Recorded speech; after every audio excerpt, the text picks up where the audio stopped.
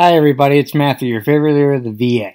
Today we're reviewing issue 50 of Sonic IDW, and you already know the all-stars besides yours truly: Jared, Hammer Brother, Paper Hammer Brother, Joe Critter, Dax, Sword Unit 99, Jimbo, Charlie, Camel White, Spirit Guy, Bob, Willie, Jesse, and Jeff. And boy oh boy has this issue got me all riled up like a wiggler who lost a flower on his head to evildoers. In a good way though. Yes, Lord Matthew, the time has come for the fate of the Eggman Empire. Does it belong to an illegal usurper like Starline, or to its rightful ruler, Dr. Evo Eggman Robotnik?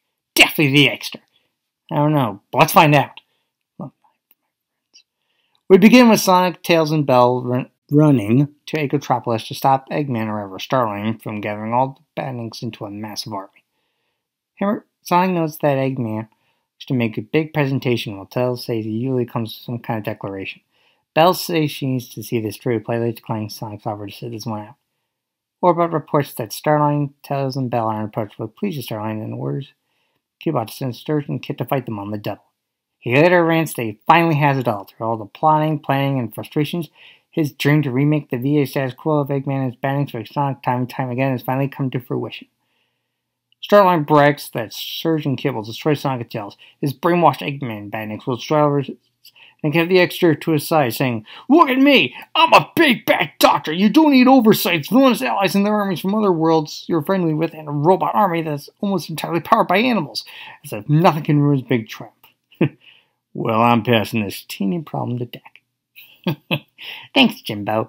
That teeny problem, Dr. Eggman simply answers, "Excuse me, Doctor, you're in my seat," while I'm the Egg Emperor ready to kick Starline's ass 101 ways to hell! Eggman begins by stabbing the window with the Egg Emperor's spear to kill Starline, though the Doc dodges that by putting his tricorder to speed while praising his entrance, for he hoped it didn't have to come to this. But it has, Gamma. Eggman asks if he knew he would kill him, but Starline says he didn't want to embarrass him while sending his tricorder to power to damage the Egg Emperor. Sonic wonders why Eggman is destroying his own city, but Tails clarifies he's fighting Starline while Bell's concerned with Metal Sonic, who's roughed up by Surge and vows to fix him since she couldn't save Motobud. Let's just hope she doesn't corrupt him to being a nice robot. Sonic tells Bell to be careful, while Tails brings out that Metal Sonic was de-weaponized after his Neo self took over Angel Island, while Eggman was Mr. Tinker and the Resistance/Restoration didn't know about Starline. Starline tries to bring up his point about Metal, but is snapped by Surge while Tails is taken off guard by his kids. Tendrils must Bell's his mate. Bell sees a lot of brainwashed bandits ranging from another buzzer to a Megaboo and a Slicer about to attack her and Metal Sonic, their own friend. Tails and Kit begin their fight with the Water Fox freak introducing himself, though Tails frees himself with his tails and repels any additional tendrils that try to attack him. Later asks why he's Kit's target, and there has to be a misunderstanding, though Kit tells him it's by design and calculates it would take approximately 118 milliliters of water and 40 seconds to drown the poor fox, saying it shouldn't take long, with a dark smile and a glowing red eye. Brr. We cut to Surge and Sonic duking it out in their long-awaited duel, while the Bluebear and murderer villain knows how many bad things asks who she is, while the tank so dang fast shows Sonic into a railing and screeches to a stop. Sonic coughs and asks again while introducing himself, while Surge says she already knows who he is. That's all she knows, which is a problem. She rants how she's all Sonic's fault, while Starline and Eggman may be part of the problem, or looking down to Sonic himself, since if he had killed the doctor, she would not have been made. I feel like this reminds me of something. All the people I've murdered by letting you live. I never kept count. I did. I know. And I love you for it. Surge says if it goes against Sonic's moral code, he could have just quit while he was still ahead. She later goes on how he keeps fighting the Eggman Empire, giving Eggman Starline the reason to continue their schemes again and again while his world loves him. Or we actually love the Eggman vs. Sonic dynamic. Crackling with electricity, Surge vows she's going to end it all, while Sonic says she spoke too fast and tries again, introduces herself once more and asks who she is, while Surge finally decides to answer Sonic's question and boasts that his speed of sound can't compete with her speed of light, though Sonic speeds around and lands some hits on Surge, who begins a counterattack. Meanwhile, Eggman says he never expected Starline to be so cunning, but says it's all falling placement missions at the rate of his facilities to demand Zavok's MO. He looked at how to escape from prison, and the warden had some choice words about his involvement, calling that act his brazen viciousness.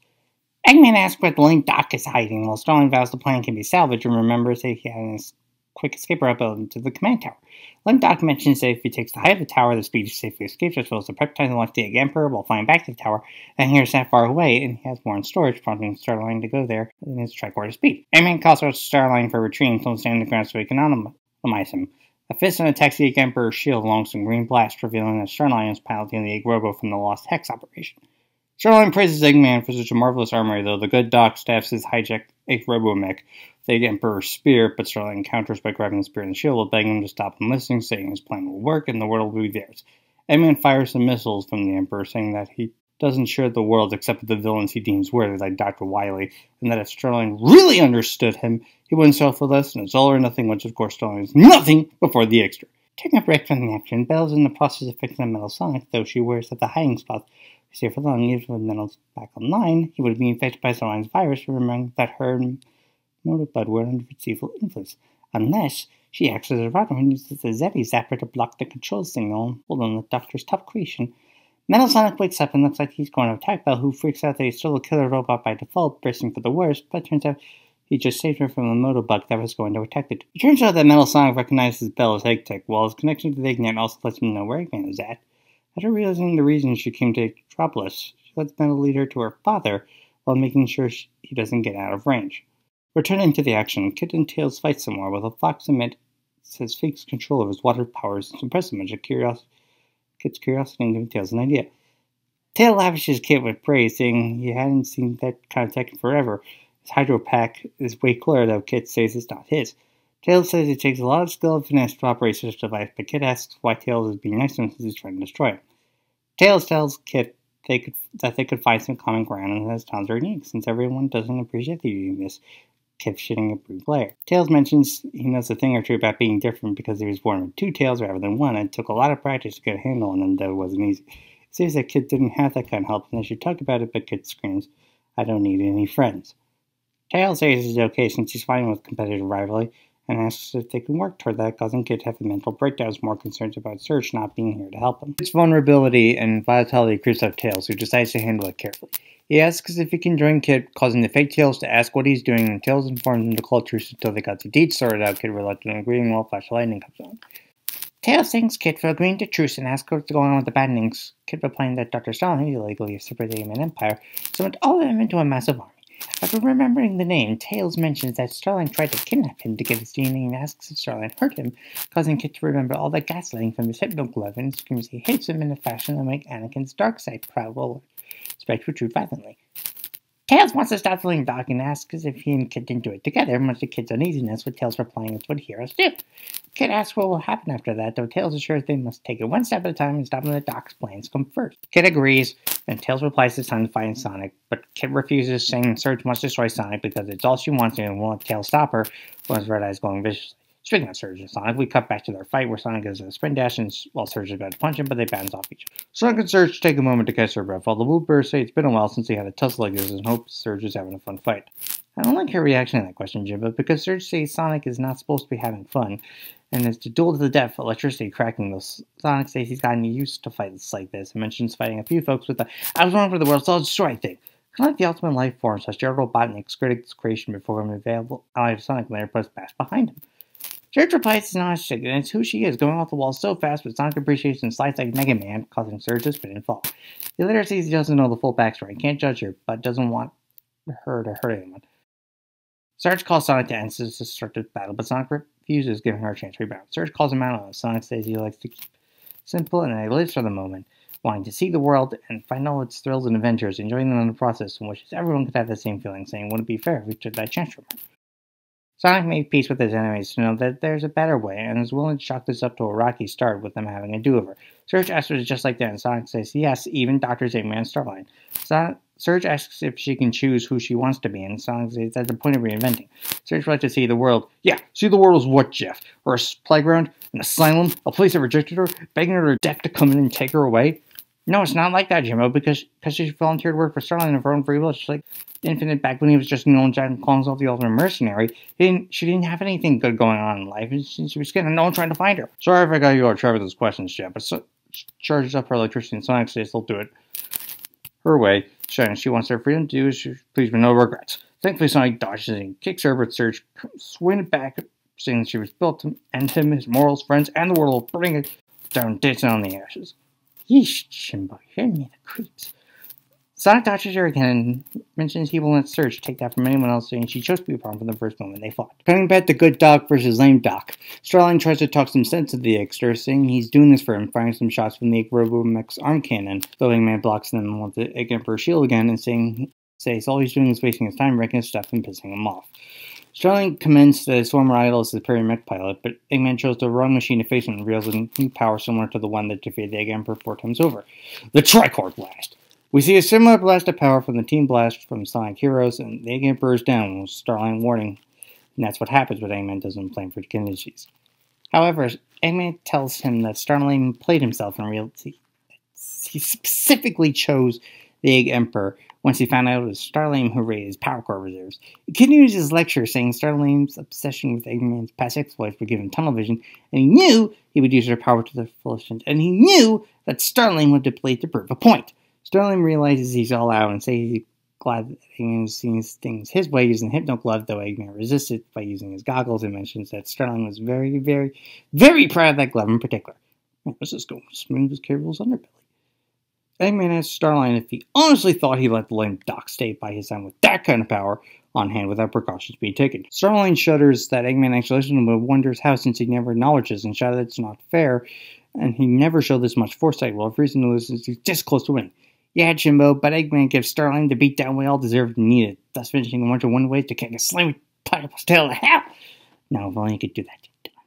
After finishing this satisfying display of strength, Eggman gives Starling one last question, saying he didn't have any choice in the matter. The voice goes off, "Father!" causing Eggman to divert his attention to Belle, who arrived with Metal Sonic. Belle says she found the letter he wrote when he was Mr. Tinker before Starling brought Eggman back and ruined her life. Eggman knows that Starling made a mess of everything, but that putting him back to his good old self wasn't a mistake, but a blessing for kind. Belle says that's how Eggman feels, and she can't change that. Plus, she's saying goodbye since her father is gone, and she's moving on. Eggman's bewildered by the word, and rushes over to saying that she's not with him. She's against him and asks if she's planning on doing Metal Sonic tonight. Belle clarifies that she fixed him just like all the creations he left behind. Well, we start to hear some rumbling. Eggman asks how she managed to bypass Starling's control signal, and Belle tells him she used herself as a secure router. Eggman takes her to meet Belle and interface with Metal Sonic directly, which Belle confirms, much to the Doctor's delight. He offers her a choice: either become a mechanic or just go back to Sonic and his friends. Of course, she said this is goodbye, and she's going back to her friends, with Eggman saying that's her choice and tells her she'll be seeing him. The place starts to crumble more, and Belle tells Starling to move it since the street's caving in, but Starling is in a vegetable state, saying despite doing everything right, he's still lost and he's a failure before this whole street of Ecotropolis kills him and Belle's escape. Hold on! Did you say Starling died? Yeah. Why? I mean to ask. This means he's gone for good? Looks like it. I did say he died, right? Yeah. Boss?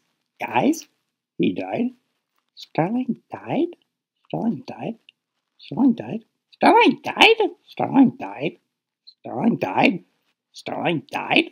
Starling died? Starling died? Starling died? Starling died?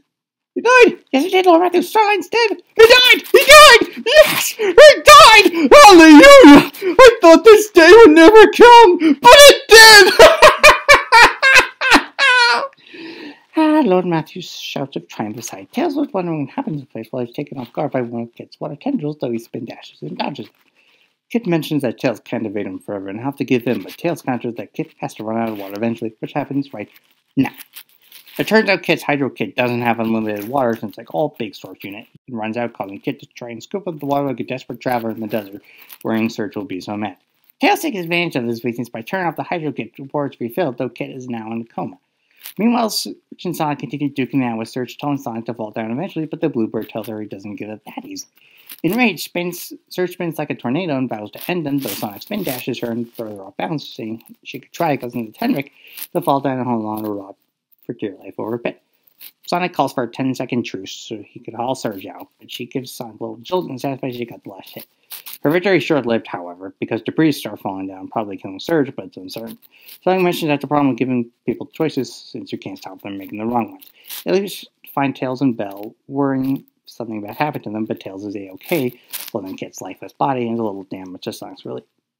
Tails brings up Sonic to speed on what transpired between him and Kid, while Sonic does the same, mentioning that Surge was lost to Eggman City, though he's still certain she's probably still kicking. Belle later comes in with a full bore and is glad Sonic and Tails are both safe. Tails wonders how she came to batting for protecting her while Sonic asks Mel Sonic's. Belle mentions she got Metal up and running again, but he went back to his prayer life. After the full bore, she modified not to attack Sonic and Tails, but it was really friendly towards her. Tails mentioned that Starline was behind Surge, Kit, and a swarm of battlings head to the city, while Sonic says they'll have to beat him up, but Belle mentions that Starline is dead. This one will go down in VA history as one of the best. A familiar voice mentions that Sonic and Tails caught him at an awkward moment, and that Eggotropolis, or rather, Imperial City, wasn't ready for visitors, while the late Dr. Starline made a mess out of the place. And since they're guests in this new base of operations, Eggman's got to be a gracious host, saying that he and his army of bandits will give them a proper welcome to Imperial City, bringing the issue to a close as the VA status quo is back in business. What a feeling when I've been beginning to end on, Matthew. This has to be the best issue in this comic series. Couldn't have said it better myself. I give this issue a 10 out of 10 since it did the impossible. Kill off Starline, which was good since it was an annoying bastard, and I'm glad you did.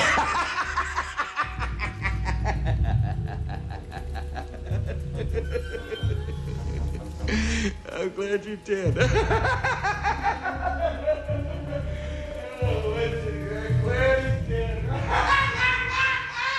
this has been VA Reviews.